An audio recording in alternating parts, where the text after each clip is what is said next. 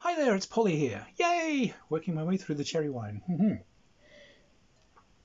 So, finding some cool indie games. Now, so some time ago I did a review for you guys of the very first role-playing game, Braunstein. There's been some games which have used Braunstein as a jumping off point. They're very, very interesting work. Now, there's one called Perils. I like it. The idea is to create a game that looks like the kind of original role-playing games that were being made in the 70s. Now, often these were like someone that had a cool idea. They had something they wanted to run for their friends. So they're kind of typing this out in the basement and trying to get this thing done as a kind of rule book that could be shared around, send them a stamped self-addressed envelope and they'll send it to you. So, first thing I like about this is it's laid out as if it's been typewritten on a mechanical typewriter, a slightly hazy type font. Well done. It's all illustrated largely by old engravings of trolls and animals and things from medieval engravings. So yeah, great. But the idea has been essentially, what if a general medieval fantasy dungeoneering style game had not effectively been the Dungeons and Dragons D20 lots of numbers kind of route, but what if it had come from Braunstein roots where there was some resource management built in, didn't use the fancy dice, remained with kind of 2d6 and stayed in that vein. That's what Pits and Perils is. Pits and Perils is well served. It's got some good supplements that kind of bring in lots of extra rules, and it's got a ton of adventures for it. It's good work. Attend. First thing I like is characteristics. You don't have them. You don't have this array of different characteristics. Now remember, original D&D, you've got an array of characteristics which mean absolutely bugger all. You'd sit there, I wish I was an 18 strength fighter. Why? What? In original D&D, all it gets you is an experience point bonus. You don't hit more readily or do more damage or anything. There wasn't even a system in there for checking against a characteristic. My guy's really dexterous. Really? Well, how do you walk across a tightrope or, climb that wall? There weren't any rules for it. So they were kind of a meaningless addition. Later on, we came up with rules for this. This game, you start off rolling for an attribute. Everyone gets an attribute and you roll. Or you could choose if you wish. But these are things, essentially, that your character's kind of renowned for. Your character could be strong and powerful. And this is good. Your guy's really good at lifting bars, bending gates, punching people on the nose, feats of strength. You could be agile. You could be wise. You could be charismatic. You see what the shtick for your character is, essentially. That is your characteristic. That's all you need to know. And it's adventure is a competent pretty much in everything else. You can do whatever a competent adult could do in all other things. This thing you shine in.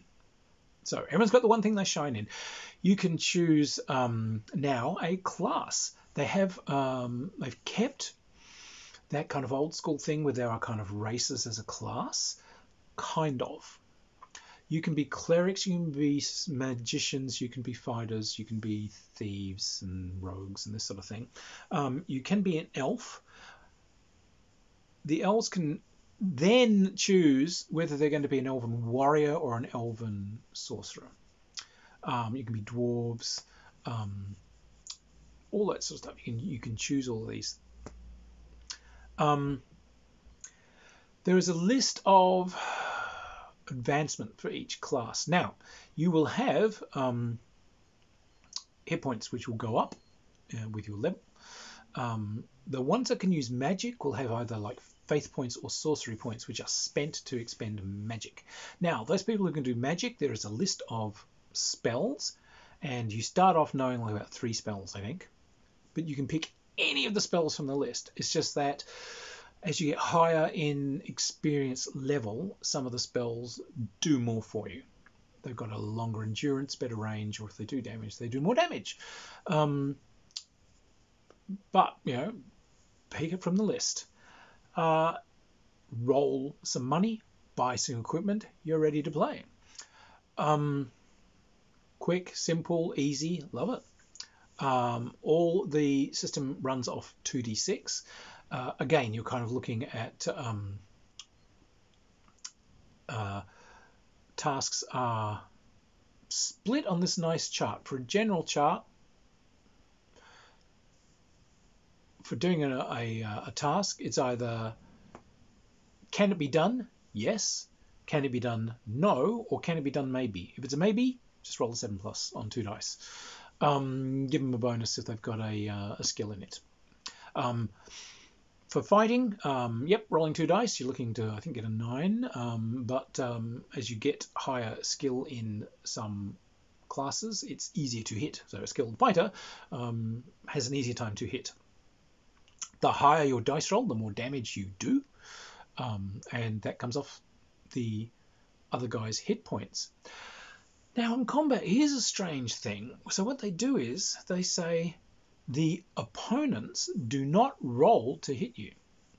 The opponents just have dice rolls that are the damage they give out. This is for monsters and things. So you are fighting a swarm of giant rats. The swarm of giant rats, it will have X number of hit points.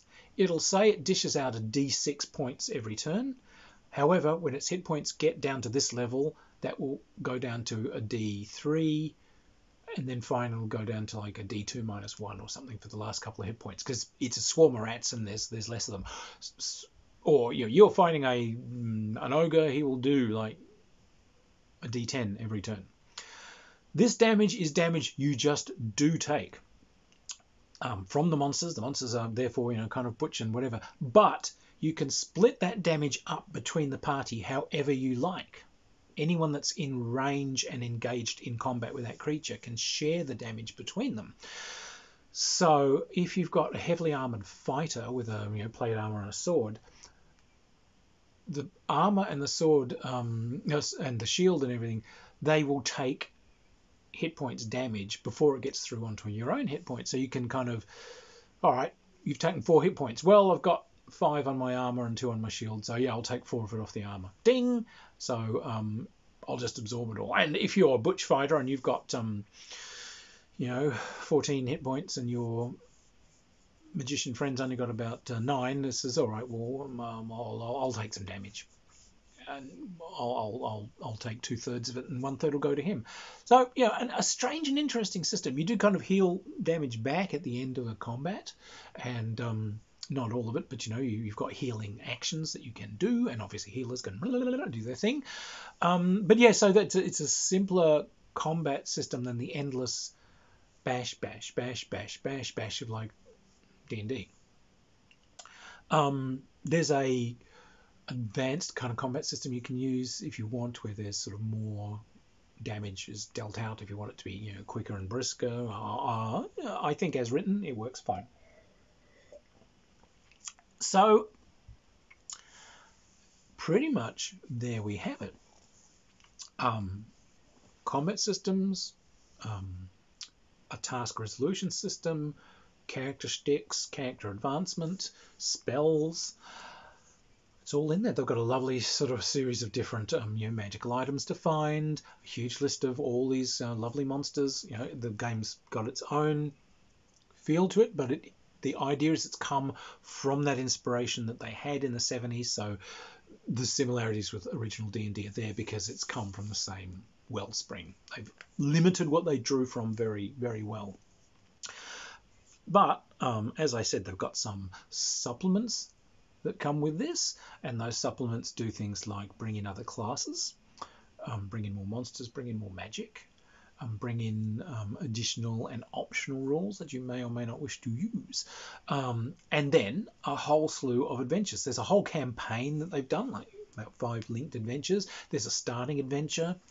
So the whole thing gives you effectively a fantasy game that runs on a 2d6 mechanic rather than using all these different geometrical dice shapes. Gives you this quite simple character design system so that each character's definitely got a shtick to it, and they're each going to have a fairly unique feel to them. You can be the charismatic fighter. You could be a wise fighter. You could be a strong and powerful fighter. You could be an agile fighter. And you can write your own extra narrative on top of that as to how you got there and what you were doing. So yeah, an interesting look at like kind of a different route if Braunstein had gone on to become rolled over into a fantasy game, whereas it actually kind of stayed with a whole essentially kind of Napoleonic-y kind of feel for it. You know, that's where Braunstein went. But now, now we've got Pits and Perils. An interesting effort, a really interesting effort. I've played it, thoroughly playable, very quick to do characters in, obviously. It felt good. It had all the charm that playing old school D&D has, but I think it had more grip to it because a lot of the things you generate for those characters in original D&D have no meaning, they have no effect on the game, whereas this gave you some stuff that had an effect in the game from word go. So I like it, Pits and Perils. If you wanted to try running an old school campaign for a fantasy, go down the dungeons, bash things up, explore the wilds, go from hex to hex through the wilderness, go through that haunted house, explore those strange spooky islands, do mighty voyages, this is a pretty good choice. It's the characters aren't as immediately mortal as they are in early D&D. A single hit will kill you in original D&D. This you're more likely, unless you pick fights with things that throw a lot of damage out, keep the party together so that you can split damage between yourselves. It gives a really good game. Well worth looking at it. Go and find it. It's only a couple of bucks on drive-through, but it might actually trigger you off. It might actually be something that makes you really want to play it. I did. I looked at it and it's like, yeah, I could immediately see this gets you playing, and it has that charm and that sort of that sense of kind of mystery, the wandering down corridors in your rusty suit of plate armor, or I'm walking through a wilderness which is all kind of, it's empty and wild and there's some ruins over there, and it had that kind of mystique and innocence that old school games have, without them endless lists of numbers and superpowers and power spirals. You've got limited resources, use them well, and it's what you say the character is doing is far more important than any numbers on a page. Check it out. It's really worth taking a look at. Anyway, if you've enjoyed the reviews, by all means, tell people about them. Hit the subscribe button, hit the like button, find my Patreon. Spread the word. Keep gaming. I'll keep looking for cool indie stuff and so on to fill you in on all the really interesting work that's being done out there. Cheers, everybody. Keep gaming. Bye.